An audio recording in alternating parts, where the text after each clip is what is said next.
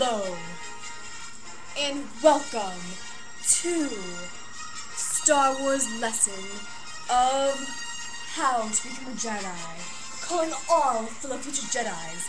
I am Jedi Master Angela, former student of Jedi Master Yoda. Have you all heard of Master Yoda? Well, if you haven't, you should. He is green and very wise. Today, you will learn how to safely use a lightsaber.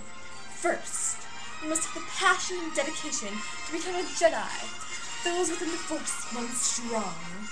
You must have the passion and dedication very truly from deep within. A lightsaber is a powerful and dangerous form of protection, and it must only be activated when in danger.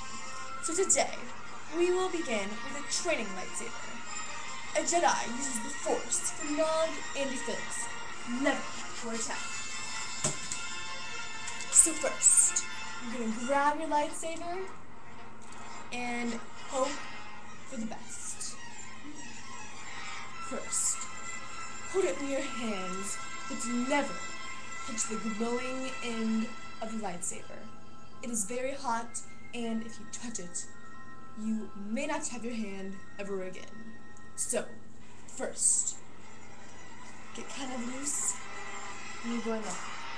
If there's someone in front of you, you're going to cut left, cut right, bring it around, and aim for their head. If they come back, you're going to duck down and jab it in the front. Ready? Here we go. Cut left, cut right, bring around the head, duck, foot, and they'll be gone. Now, if they seem like they almost have hit you, a good way to end is to fall to the floor, act as if you're dead, and then they'll leave, and as they leave, you're going to hit them from behind, and you will have won the battle.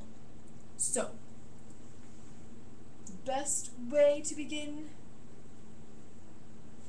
turn around and walk with confidence, and as they think they don't know you're there, you're going to go jab, jab, jab, blow.